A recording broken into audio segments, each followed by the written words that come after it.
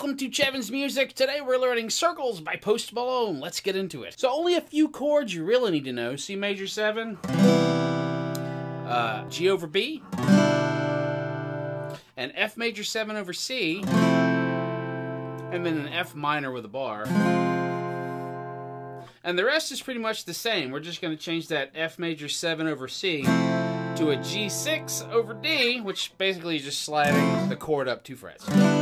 Super easy. So let's go over the parts of the song. The verse, you're going to start with the C major 7 chord.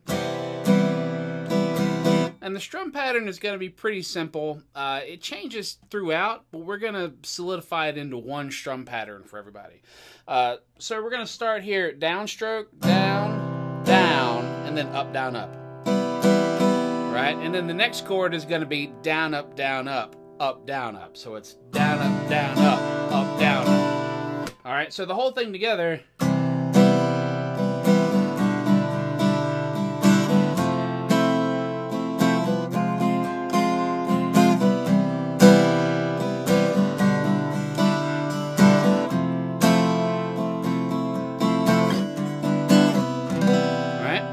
So the verse kind of has that F minor in there. So we're going to start with the C major 7, go to a G B, all right, and then we're going to play an F major 7 over C, 4-finger chord, and then we're going to drop our second finger off, and we're going to bar the first fret, and we're going to keep these 2 fingers, and that's going to make our F minor. Right? And he only does that in the verse.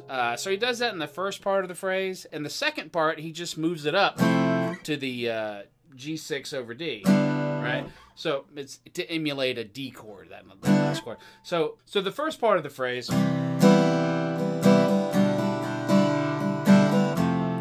the F minor, and then again,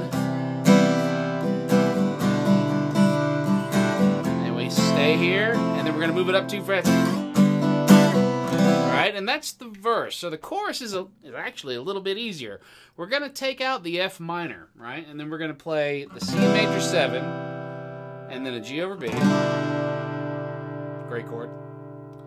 And then we're going to go to our F major 7 over C. And we're going to stay there, and then we're going to start the phrase again.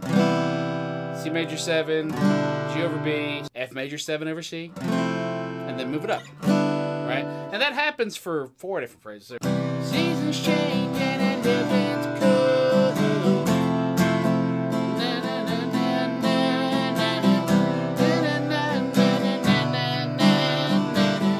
Run away, run away.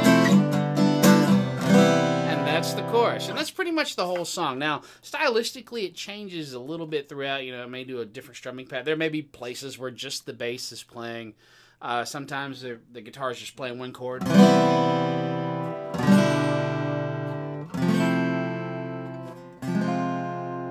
You know, so listen for those in the song. You know, use a little active listening when you listen to this and try to play along. All right, so have a listen to this one. Let me know what you think. If you like what you've seen, don't forget to share, like, subscribe, all the great stuff to the channel. And we'll see you next time at Chevans Music.